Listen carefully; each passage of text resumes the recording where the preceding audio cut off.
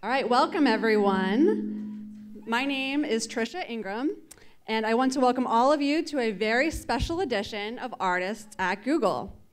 Today is Take Your Children to Work Day, and we are so lucky to have over 100 Googler kids in our audience. Are you here, kids? Yeah. All right, excellent. As the late, great children's book author Roald Dahl said, "Those who don't believe in magic will never see it." Well, in 2011, 9-year-old Caine Monroy spent his summer vacation building an elaborate DIY cardboard arcade inside his dad's used auto parts store and invited people to play. The entire summer went by, and Caine had yet to have a single customer. Until one day, a filmmaker named Nirvan stopped by to buy a door handle. What happened next inspired Nirvan's short film. My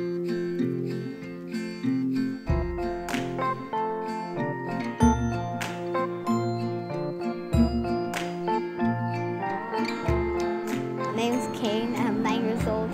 My arcade is called Caine's Arcade. It's open on weekends only, and it's really cheap. Caine does not pass by an arcade without stopping in. He loves tickets, playing games, he loves prizes, so it was only natural for him to build his own arcade.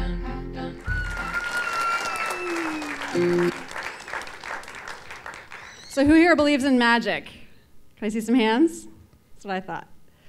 So Nirvan posted this film on the internet on April 9th, 2012, and 5 days later, the movie went viral. With now over 8 million views and screenings around the world on television and at festivals, it has launched a movement. Here to talk about this incredible journey is Nirvan Mullick and Caine Monroy. Please join me in giving a warm Google welcome.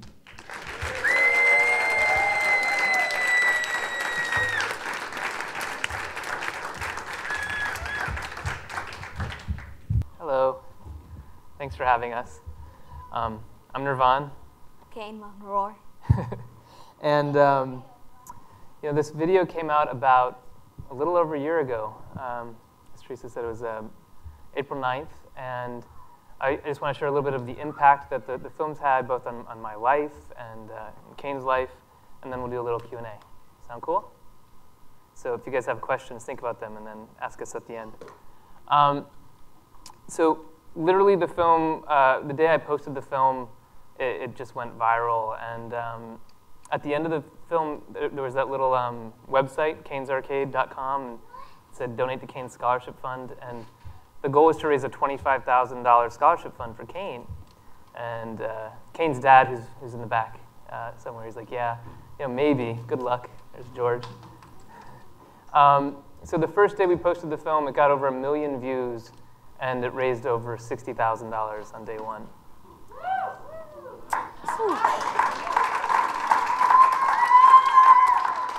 So, well, that was the thought. You know, we raised the goal actually to $100,000, thinking by the time Caine's ready for college, you know, this might even cover a semester because tuition's going up so fast. So we raised the goal to $100,000, and the next day it raised over $110,000. At that point, we're like, do we raise the goal again? And George was like, yes, raise it to $1 million, please. We said, no, wait, we don't really know what's going on here. We need to kind of figure out what's happening, have a plan before we invite the global community that's helped us reach this goal without having a plan. Because the first 2 days, I mean, we were getting phone calls, and the media was calling us, and I didn't sleep for the first 2 days. We were doing all those talk shows, remember? Yes, Paris. We went to, well, not in the first 2 days we didn't go to Paris, but we did end up going to Paris. So there's this huge global interest, and by the end of the 5th day, you know, we'd raised over $152,000 for Caine. We gave him this giant cardboard check at his arcade. But it wasn't just the money that was being raised. There was media around the world. Justin Timberlake was tweeting it out. It was trending on Twitter worldwide. You know, it got over, I don't know, 140 million media impressions in the first week. And the more magical thing was the response from kids around the world. Kids and educators saw the film, and they just started making things. So this is a little clip from a follow-up film I made showing a little bit of the global response from kids and people around the world to Caine's Arcade. Finally tonight, we have a great story out of Los Angeles, East LA to be precise. When you're a lonely 9-year-old boy, an empty cardboard box can be a universe of possibility. I found this great story. I want to share it with you. They're lining up to play at his cardboard arcade. This kid made his own arcade. And the internet has been flooded with response videos. Yeah, I'll get 10 tries. Jojo Roman. I made this simple machine. It's called Tilt-A-Ball. Nice! Awesome.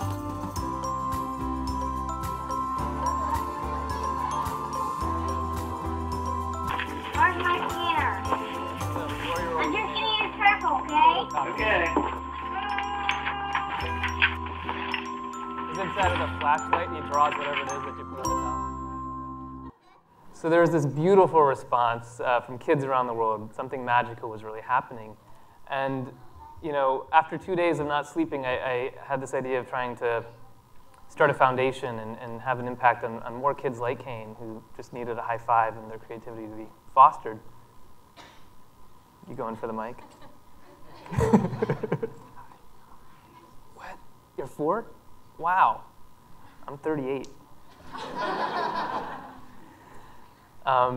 So I stayed up for 2 days, and then I wrote this mission statement on a napkin to find, foster, and fund creativity and entrepreneurship in more kids like Caine, because it was just clear there were so many kids like Caine out there, and parents were posting pictures of their kids on Facebook, on our Facebook page, saying, you know, my daughter's 4, and she saw the movie, and she just built an arcade in our kitchen. She's got her own shirt. How do we get some customers into the kitchen? So the idea was to try to help make a foundation that would help foster creativity in kids everywhere. So I had a conversation with the Goldhirsch Foundation, Ben Goldhirsch. They started Good Magazine, really great folks, and I've known them for 12 years. And he said to me, you guys are starting at the destination. There's so many organizations trying to figure out how to scale things like project-based learning. You know, what can we do to support you? So at that point, they offered us a $250,000 grant to start up the Imagination Foundation. And the $250,000 grant started matching dollar for dollar the donations being made by the public to Caine Scholarship Fund. So every dollar given by the public to Caine Scholarship Fund, the Goldhirsch Foundation gave us $1 to start up the Imagination Foundation. At that point, we raised the goal on the website from the $100,000 to $250,000. And this is a little bit of what we accomplished in the first 5 months from the film being posted. So the Imagination Foundation's mission is to find, foster, and fund creativity and entrepreneurship in kids like Caine. After we started the foundation, the first thing we did is we hit the ground running with a school pilot program. Within the first 2 months, over 100 schools in 9 countries participated using project-based learning to teach kids math, science, and engineering. One of the greatest challenges I think we face in education is tapping into children's natural powers of creativity. And one of the appeals of Caine's Arcade is it's demonstrating how deep those powers are and how readily people will rise to the challenge if you give it to them. So we decided to give this world a global cardboard challenge, and we invited people around the world to build anything awesome out of cardboard, recycled materials, and their imagination. And 3 weeks after posting this challenge, we had over 271 events organized in 41 countries around the world.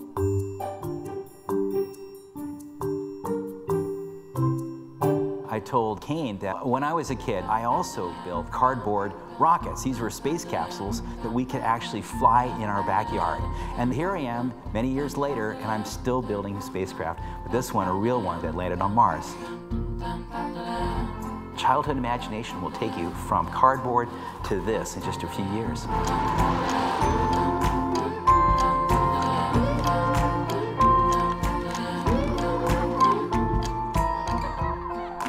Cardboard Challenge culminated in a global day of play, which last year happened on October 6th, which was the 1-year anniversary of the flash mob we did for Caine. And this year it'll be happening again on October 5th. So every year on the anniversary of the flash mob, we invite the world to come out and play and celebrate the creativity of kids in their community.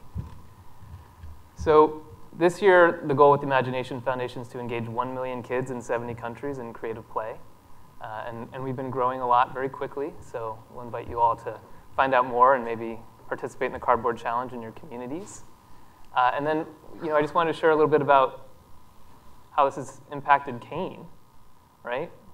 You remember that day, the flash mob, before Yes. the film went all viral? Yes. What did you remember what you said to your dad when you guys were driving home? That was the best day of my life. Yeah. So George told me that the next day, and it kind of made me tear up. And the impact it had, I mean, we've raised over $232,000 now for Caine Scholarship Fund. This is a photo from the Saturday after the film went viral. We didn't invite people this time to a flash mob, but over 1,000 people just showed up spontaneously to play Caine's Arcade, and we had, like, there was a line around the block. There was like 4 or 5 hour wait, and Caine actually started selling a $20 fast fun pass where you can skip the line. Caine was the youngest ever entrepreneur to speak at the USC Marshall School of Business. CNN came out and filmed you there? Yes. Then we went, Caine went up to Sacramento, and he was given the Latino Spirit Award at the California State Assembly. And he wore his sneaks with his suit. We went to France, as Caine mentioned, and Caine was the youngest ever speaker at the Cannes Lion International Festival of Creativity, which we renamed Caine's Lions for the day. You know, he was just out in New York, where he spoke at a TEDx teen event hosted by Chelsea Clinton. Was that fun? Yes. That was your first time on stage by yourself. Yes. And I love this picture. This is Caine backstage making games out of the pamphlets that they had. He did the same thing when we were in Paris. And this is a photo from, this was Caine's Arcade for the day of play last year, right across the street. We had to expand for the day. We had over 800 folks come out and play. Kids brought their arcade games, made new arcade games. Caine made the mayor, added the mayor to his staff. And he got a cardboard key to the city, which is super fun. And he got a billboard, too, which was always one of his things he asked his dad, like, can I get a billboard to start my arcade? And his dad was like, before, it's like, it's a little bit out of the budget. But, you know, people still come out to play Caine's Arcade from all over the world. How many customers do you get when you open up? Around 50 through 100. Wow. And it's been a year and a half since the flash mob, a year since the film came out. When we went to Paris together, Caine was like finding cardboard tubes in the alley, just nonstop playing. And on the way back, on the flight back, I wanted to know, I was like curious, like, Caine, what have you learned from all of this, you know? What have you learned? And so I asked him to write down a few things that he learned, but we didn't have any paper, so he wrote down these 5 lessons with the Air France barf bag. So these are Caine's 5 lessons on a barf bag. Will you read them out for us, Caine? Okay. I see. Yeah. This is, what did Caine learn? Be nice to customers. Do a business that is fun. Do not give up. Start with what you have. Use recycled stuff. Pretty awesome business. First thing, I love that he circled "do not give up" with a squiggly circle and underlined it 3 times. I think that's my motto as well. And this has become my business plan for the Imagination Foundation. And I've learned a lot too from this, you know. It's been a life-changing year for both of us. The first thing I learned is, you know, it doesn't take much to change the life of a child. Sometimes just giving a kid a high five at just the right moment or stopping to play. Also, you know, next time you go buy a door handle, just you never know what's going to happen. Like, the smallest moments can sometimes have the biggest impact. And finally, it was to always buy the fun pass. And this was a fun moment. So that's our little slides and talks, and we invite you all to play through Caine's Arcade, the Imagination Foundation, and our next cardboard challenge. You guys can go and see ways to bring this to your community and help us reach 1 million kids in 70 countries with creative play. Thanks. Oh, and if you have any questions. Yes? What did you spend your $20,000 on? That's for college. Oh, yeah. The question was, what has Caine spent his money on that he's made? But you've made a fair amount selling fun passes at your arcade and stuff, right? Yes. What do you spend all that on? Prizes. For the arcade, like investing back in the business? Yes. But not just in your business. Like, you've been able to buy a few things for fun too, right? Yes. Like, what kind of stuff do you buy? Nerf guns. Nerf guns. Caine also saved up for his first go-kart, his first car, so he bought a go-kart. And your dad says you buy a lot of Legos too. Yes. Yeah. So Legos, Nerf gun, and go-kart. Yeah? You want to ask your question here on the mic? No, it's not a question. Oh. It's something that I... Well, go ahead and tell us. I might go to Caine's Arcade. That would be awesome. I hope I can. Yeah. Caine, you want to let people know when you're open and stuff? This Saturday I'm already open. What are your hours? Let's see, 9 to 3. 9 to 3. Caine sets his own schedule, and I post it on the Facebook/Caine's Arcade page, and we pin the hours on the top. He's not always there. I actually asked his dad recently, like, how does Caine set his hours? And he's like, Caine has a wallet now, and when his wallet is empty, that's when we open up the arcade. But he's also in school during the week and stuff, so we have irregular hours still. Who had the next question? I saw somebody. You? Hi. What time do you open? 9 o'clock. 9 a.m., sometimes 10 a.m. George, do you want to come up too? Everybody, George Monroy, Caine's dad. Come on up, George. Come on. How'd you get the idea of making a cardboard arcade? I wanted to have my own arcade. What? I always wanted to own my own arcade. So I just built one out of cardboard. Cheaper. Well, where's your store? Boyle Heights. Ow. Do you guys know where Boyle Heights is? No. Well, you can actually Google Caine's Arcade and it'll come up. And you can see it on Google Earth, and you can go down to Street View, and you can actually see a photo of Caine before the movie came out, and he's sitting there waiting for customers on the Google Earth. Yeah. Do you like your arcade? Yes, very much. Good. Where'd you get all the cardboard? From my dad's auto parts shop, they get from parts. How much money do you earn each day? Don't tell him. Like $100. Do you plan to expand the arcade? Maybe. Caine's built a couple new games since then. My favorite, I actually made a little movie about. It's called Ticket Grab, where a neighbor was throwing out a refrigerator box. Can you tell me a little bit about Ticket Grab and how that one works? Oh, I guess our neighbor was getting a new refrigerator. So they threw the box outside, and I just got it to use it for a ticket grab. Yeah, but Ticket Grab was kind of elaborate, right? Like, Yes. What did you buy to make Ticket Grab work? A leaf blower. Right. And tape. Yeah. Caine made a ticket grab out of this cardboard refrigerator box, and he's got a leaf blower that he bought. And he's got all these little prize tickets, and he puts them inside, and then you go inside the box, and he turns it on outside, and the tickets swirl around. And he made a clear little portal door that you can see inside. And he also made an emergency exit at the top where you have to pull, and he wrote these rules down, and the rules are like scream, yell, and have fun. And the emergency exit was after we'd gone to France from the safety description, so he's been incorporating a lot of his travels. Pretty cool. Caine, what do you want to study when you grow up? Engineer. Nice. Good answer for this crowd, Caine. Could you tell me some tips of how to get the arcade? Believe in yourself. Don't stop.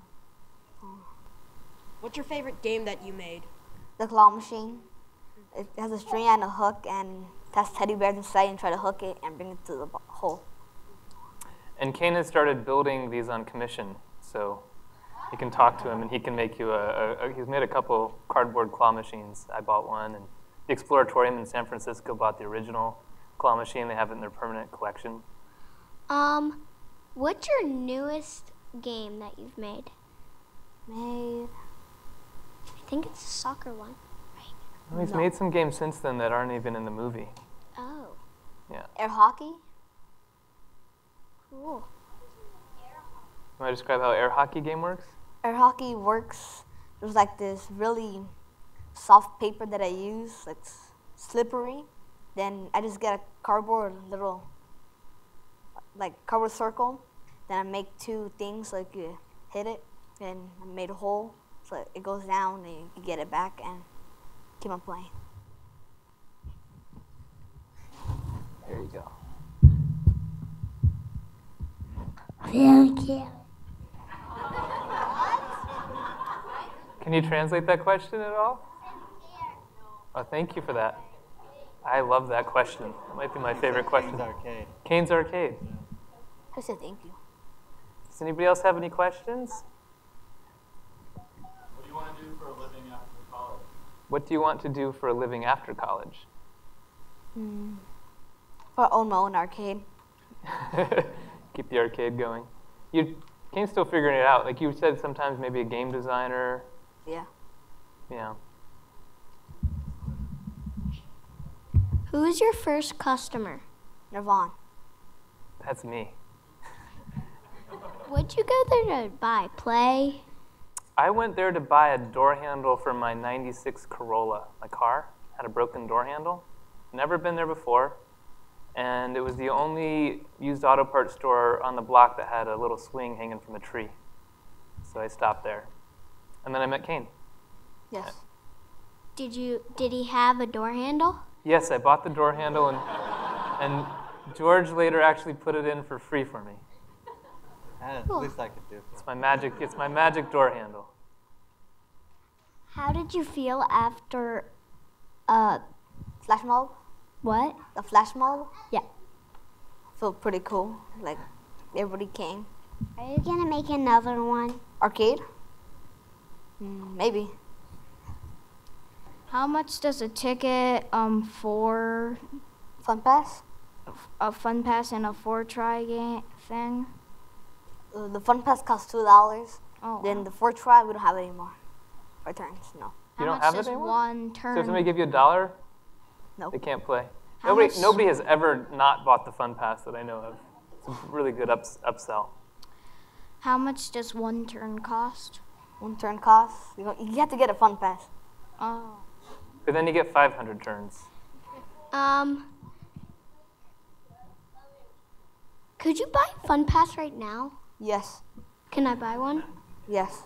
No, Awesome. after. After this. And we also have some Caine's Arcade staff shirts, if you guys want to join Caine's staff. How old were you when you started the arcade? Like 8 and of 8. How long did it take for the flash mob to die out? The sun went down. Caine was working until what? Like, how long, George? Till like 8 o'clock at night. Yeah. Caine worked till 8 o'clock at night, and then after all the customers left. Hang on one sec. How many kids did you get? How many kids? Like customers? Yeah. How many customers did you get? Kid customers. Kid customers. Like 50? 50 that day? We have a guest book there that's full, and you can come when you come play, and you can leave a comment and draw a picture. But after the flash mob, I mean, Caine was there till 8 o'clock, the last customer, and then afterwards he was cleaning up the games, putting the toys away. I got that last interview with him that's playing during the credits, kind of after that it all died down, and got his first impression on what it was like. Go ahead. How long did it take you to build your arcade? Pretty much like 1 year. Because you guys see that box of, the pile of cardboard boxes over there? We're going to have a chance to build some games. So you were basically Caine's best friend, right? I was not Caine's best friend. We didn't know each other. And Caine simply, I went to buy the door handle. I never met him before. And he asked if I wanted to play, and I asked how it worked. And so I bought the Fun Pass. And I have my first Fun Pass with me. If any of you guys want to see it afterwards, I'll be over. But it's right here. I keep it with me. And every now and again, Caine's like, oh, you're out of turns. You got to give me another $2 to keep charging it. 1 month. Yeah, it expires after a month. What? When is Caine going to grow up? Caine, when are you going to grow up? Let's see. 10 more years? 10 more years. He'll be 20 years old. Caine wrote an essay about growing up when he turned 10, going to double digits, and we have it on the Caine's Arcade blog. It's really cute. Double digits, when he turned from 9, 1 through 9 is single, and then when he became 10, he's double digits. It's like, Well, he just wrote down his reflections on getting older. How'd you get the shirts? I buy them. George, will you tell the story when Caine went to make the shirt in Palm Springs and design it? Yeah, we were in the store for like 2 hours while he decided what color he wanted, what he wanted it to say. He wanted to put his address on it. And he spelled out staff because he didn't know how to say it and he didn't know what it meant. He just knew that if you had that on your shirt that you worked there. So he spelled it out for the lady and the lady put it on there. He goes, "Oh, you want staff?" He goes, "Yeah, because I work there." So then he wanted to put his address on the back. And she goes, "Oh, no, you don't want to put your address, son, because then they'll know where you live." He goes, "I want them to know where I live." So we ended up not putting the address, but as you can see, this shirt is world famous now. And I think Nirvan sold over 1 million copies. I don't think we sold 1 million shirts, but we do sell shirts on the website too. So, and the shirts, Caine gets the money from the shirts, and the foundation gets the money for the shirts too. So, or you can go to his arcade and get shirts there. He's got a couple different designs. Why doesn't his shirt say manager or something like that? We actually did make a shirt for Caine that says boss. So he has a shirt that says boss, but is it dirty or did you outgrow it or what's going on? Dirty. It's dirty. His boss shirt's dirty. The boss keeps. Caine, the question is, where do you want to go to college? I don't know yet. He doesn't know. He's gotten a couple offers. MIT wants him to go. USC wants him to go. UCLA wants him to go. Still has some time to figure it out. Thank you guys so much for coming. Thank you guys. Thanks for having us.